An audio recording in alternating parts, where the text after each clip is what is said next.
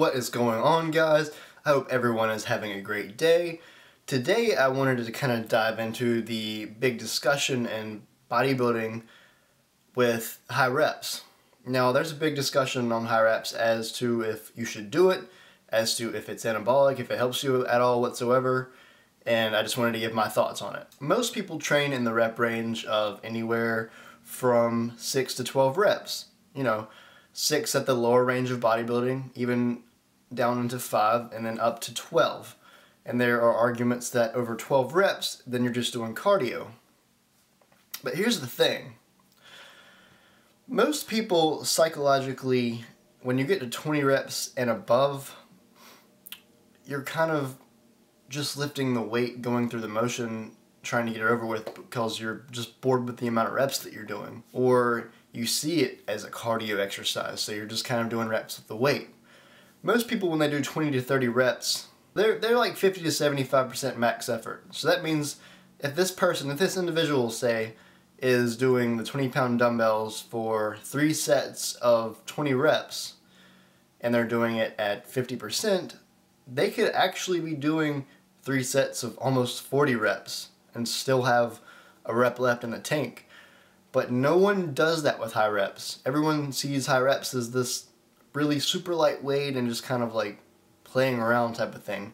No one uses 20 rep sets to 30 rep sets with like heavy weight and putting actual effort and intensity into it. Now on the other hand, psychologically, most people, when they do around 10 rep sets, they're much more accurate on hitting an 80 to a 90% effort or threshold of what they can do on a given set, which means they're hitting 90% of their max effort on that set. Most of the time when you're hitting like a set on bench press or squat and you're hitting it for 10 reps, you have either 1 rep left in the tank, or that 10th rep was difficult and 1 rep extra would be really, really hard to get to.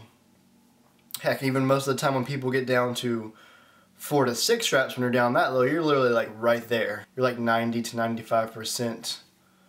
That's what you can do, and it would be harder to get anymore. When people get all the way up to 20 to 30 reps, they just don't train that way anymore. They just train like, let me just use some light weight and kind of rep it out. They don't have the same mentality at 20 to 30 reps that they had at 4 to 6 to even 10. My general rule of thinking is high reps are fine. If you can train with high reps at 90%, then you will get some great results. The thing is, if you would take someone that normally trains 6 to 8 to even 10 reps on some days and then put them on 20 reps, psychologically they think, oh, this is my deload, have fun day, and they would just train 20 reps with 20 reps left in the tank. If you would tell these people, find out what your 1 rep max is, right?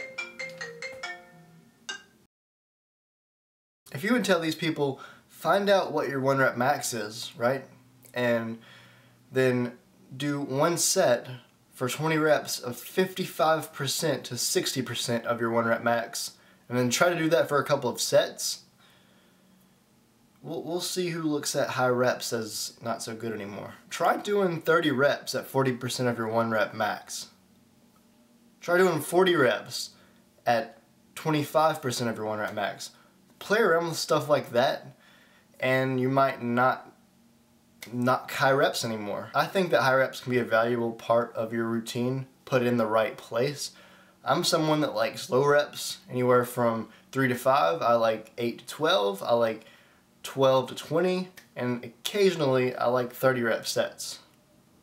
40 reps, well, I'm working on it, but right now I'm just going to leave that for Doug Miller.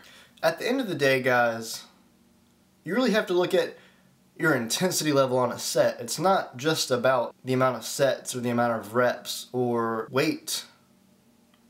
It comes down to how intense are you on those sets? How much of yourself are you putting in each set? Are you at 50%, 75%, or are you pushing 90 to 95% of what you can on your sets? That's how you're going to get results, guys. Hope this helps, and you guys have a great day. I will talk to you next time. Please like, comment, and subscribe. All love.